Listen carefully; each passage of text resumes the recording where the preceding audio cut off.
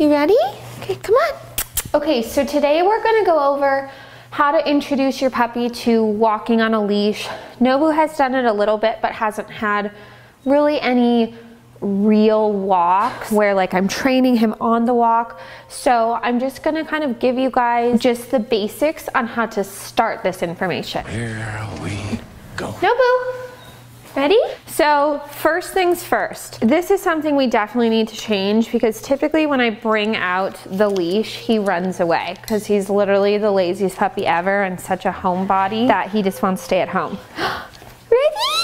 Are you ready? I'm ready. I'm ready. Should we go on a walk? Nobu! So this is what not to do. The reason is, one, it could be feeding into the game. You'd be surprised at how many dogs have this same exact issue, running away when the harness comes out, even if they do love walks. It's the weirdest thing. Some dogs it's due to like a control thing. They don't like the thought of being controlled, but then once it's on, they're totally fine. Some just don't like this going over their head. It's just weird. So the first thing I'm going to do is not corner him. I guess the biggest thing with me is I don't want Nobu to think it's a game. And I also, just because of his genetic predisposition being an Akita, I don't want any situation where he feels uncomfortable, you know, lack of control when he wants control, to turn into aggression. So any kind of instance where like his ears are like pinning back like that, actually could turn into aggression, and I just don't want that. So I'm gonna get him to come to me and shift his mind off of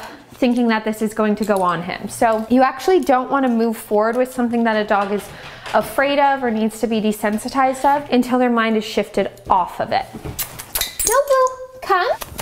Yes, good. Good boy. Okay, so now I'm gonna lift up the harness and see if I see any sign of resentment towards it or fear. Yes, maybe a tiny bit. Wait. Okay, so I'm gonna use the wait command to shift his mind away from this actually going over him, because dogs get desensitized of something that they're afraid of when their mind is shifted off of it, not if their mind is like on it worrying about it. So since he did well with that, he didn't flinch or back up, I'm going to do the wait command and put this a little bit more over him this time. Wait. Okay. Good baby. And now it's on. So next time, because I know that Nobu has this issue when the harness comes out, I'm going to start calling him to come to me over by the door instead of putting him back in this fearful mood before we even go out. Like everywhere he goes, he loves. That's something to always think about. Like, does your dog not like going out places because it's always to the vet or a negative association? But you are so spoiled and you go so many places, so it's so fun. So it's super important to have your dog's mind with you before even going out the door. Now Nobu is going to be probably opposite of the average 4.5-month-old puppy, meaning he's so freaking lazy, doesn't want to go out, that I need to keep him with me mentally to go out, whereas most puppies are just trying to get out the door. So don't move forward until your dog is present with you. Maybe do a sit, a down at the door. When their mind is ahead and out the door, you want to keep it with you, because if the mind is already out the door right now, the second we get out the door, they're physically going to be way ahead of you. Wait. Up. Gotta reset. So I always, always, always recommend teaching a wait out the door. I don't really need to so much for Nobu because he's not trying to bolt out the door, you know, on walks, but I think it's just good for keeping their mind with you the whole entire time, setting the walk up for success. And also if the door's open and he's not on leash, to keep him from bolting out that door, to respect the doorway.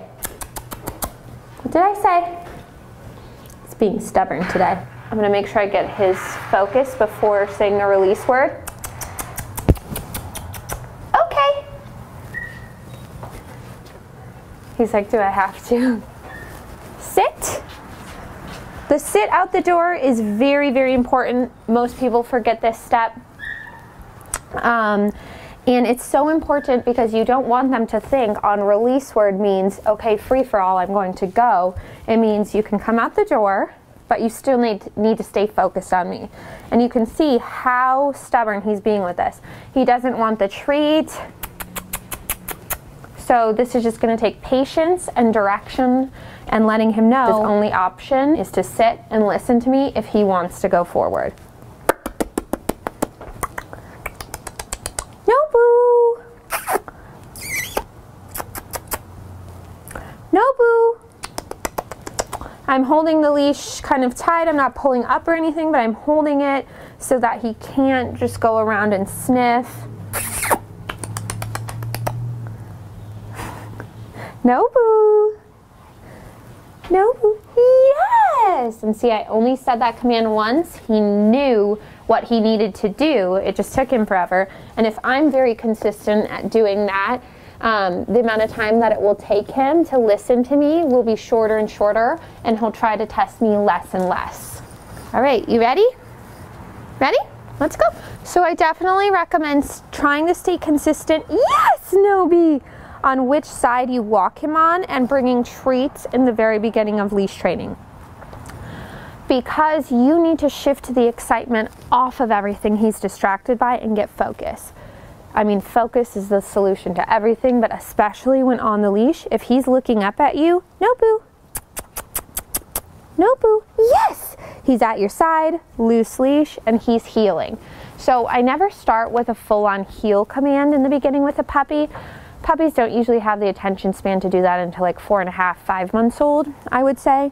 But I definitely think it's important instantly when you take your puppy out to start getting your dog's focus while walking. So we're gonna go over a lax leash walk. So I am, yes, baby. He's checking in on his own. It's good. Good boy. So I am gonna hold the leash pretty short just to start showing him this is the distance that I want you to stay next to me. He really doesn't need more than 1.5 feet. Start walking. Nobu. Hi. Nobu. Nobu. So I just said his name 3 times. So that's what you want to do, is say your puppy's name 3 times. Now the 3 times can be spread out. It can be spread out over your entire walk if you don't have all the time in the world, but the more consistently you're trying to get your dog's focus, the better his focus is going to be on the walk. So after 3 times of saying his name, 3 chances to check in with me, what I'm looking for with his name is him to look up at me, and he gets the best of both worlds. He gets a treat and we keep moving forward. But if he doesn't check in on those 3 names, he has to sit. Yes, good. Still rewarding him at this level for the sit, because any focus is good. Yes, because he's just a baby. He's 4.5 months old, almost 4.5. Nobu. Nobu. Nobu. Oh no. You looked at when I was stopping. Sit. You still got to do it because you didn't check in. Nobu. Nobi. Nobu. So here, obviously, when I'm trying to get him to sit, I can say his name as many times as I want. Yes! Just not sit multiple times. Good boy. Let's go. Nobu. Yes!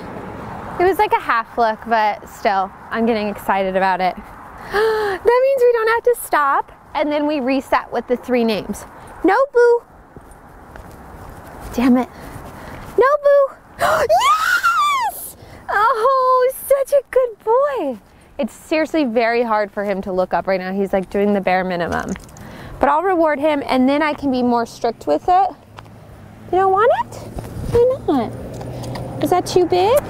I think Nobu's a perfect example of, even if you're not having issues with your dog right now, like for instance, he's really walking great, he's not pulling, he's just in his own world. But I just know that even though right now there's no issues with that, the older he gets and the more protective he gets, protective instincts, the more in his own world he's going to be, and the harder it's going to be to snap him out of it. Like if it's this hard to snap him out of this right now, when his protective instinct kicks in, when he sees another dog or a person and feels like he needs to protect, there's no way that I'm going to be able to get his focus. Not only that, but I want a dog that listens to me and, you know, isn't stubborn. So I think it's super important for all dog owners to understand that even if your dog is chill and isn't like a super overexcited dog, this is very, very important to still get them to be mentally with you. Yeah, he's like physically with me, yes! But mentally you can see he's just in his own world. He doesn't even necessarily care about the treats right now. He like is just taking them, but it's more just about he wants to keep going at this point, so he's listening to me, and it just shows you just have to be very, very patient.